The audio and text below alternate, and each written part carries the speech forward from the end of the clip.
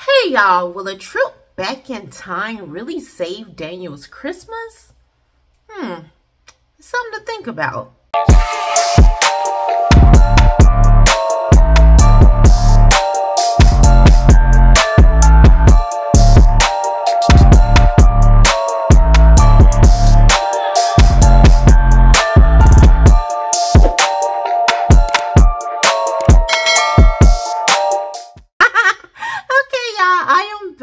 Welcome back to Faith, Family, and Fun Reviews. If you're new here on this channel, I share with you delightful, family-friendly, and faith-based movies and television shows.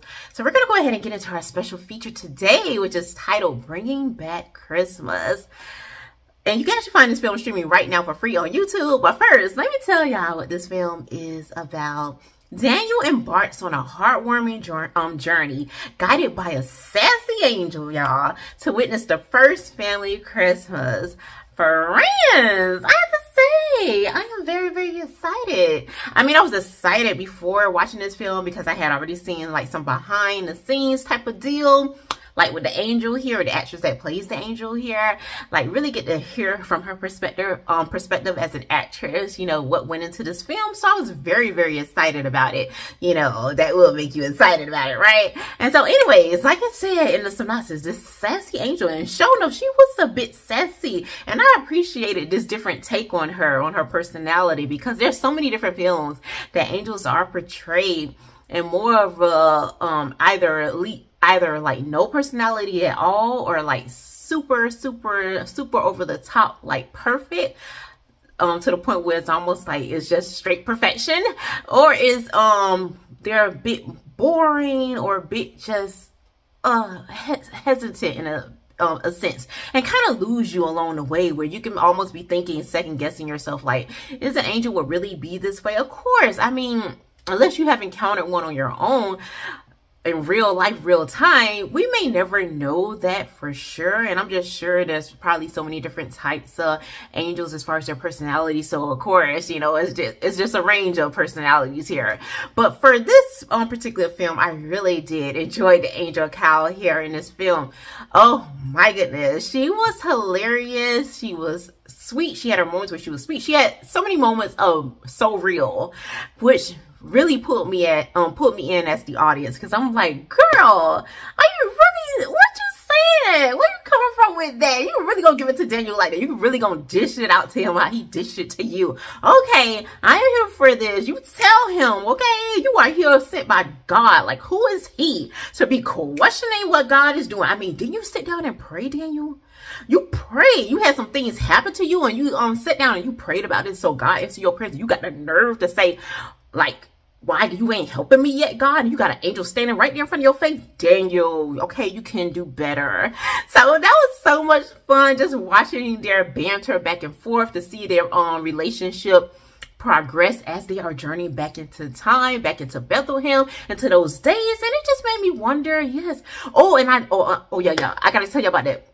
I love their take on the story of the birth of Jesus, how that was presented in this film, because it made Joseph and Mary seem more real. Like, we really got to see exactly Mary, her thoughts, hear her thoughts, like what would, like her questioning and wondering, okay, I get it. I believe you, God. Yes, I know I'm carrying the Son of God, you know, in my womb, but what would Joseph really think? What would people really think? I mean, it really took you there as a human being, like, the human part of it made her seem more human, as well as Joseph. We got to see there was moments in this film the way Joseph reacted to her, that you can understand how any person who's in a relationship, any man that's in a relationship with a woman, and you know you did not touch this woman, like, you can understand the thoughts that he could possibly be having here. And the way that other films are portraying this particular story, they do not go into detail and making them human, making them more real and understandable. And this film did that, and it just made it so much more fun. It made you feel like you were right there, and it's just like, God, send me an angel. I want an angel. I want to journey back into time and see how it really went down. I know, I said a lot, yeah. But But anyways, y'all, that's pretty much what went down in this film. It was so much fun. Daniel character, I guess I should have mentioned at the beginning. I just got all caught up with the angel and all this stuff. But Daniel had something very traumatic happen to him, like literally right before Christmas. And a lot of people are experiencing that in our real time, where people have been known to get laid off, fired, and different things from their job.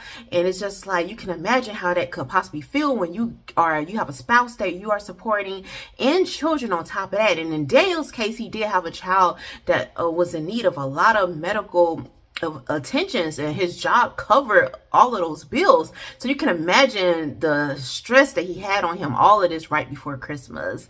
So that was the prayer that Daniel sent up in regards to his situation that went down. And then this whole other story unfolded, and you're gonna love it here.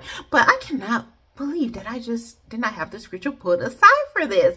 But let me go ahead and pull that up now. Y'all take a minute and just relax. Think about what I just said, okay? And just tell me in the comments. Let me know if you have already saw this. If you have, like, your thoughts about it. And, you know, all of that good stuff. And if you plan on watching it, please let me know. I would love to hear about that as well. But give me a moment right now to pull up the scripture, because I don't want to leave you all without a scripture, you know. All right, so we're going to be coming out of Luke. Let's see. Okay. We're going to be coming out of, yes, Luke 1:28. And it reads, the angel went to her and said, greetings, you who are highly favored. The Lord is with you. I mean, isn't that like one of the best things in the world to hear? But with that being said, we're going to go ahead and close this video out. Until next time, may the Lord bless and keep you both now and forevermore.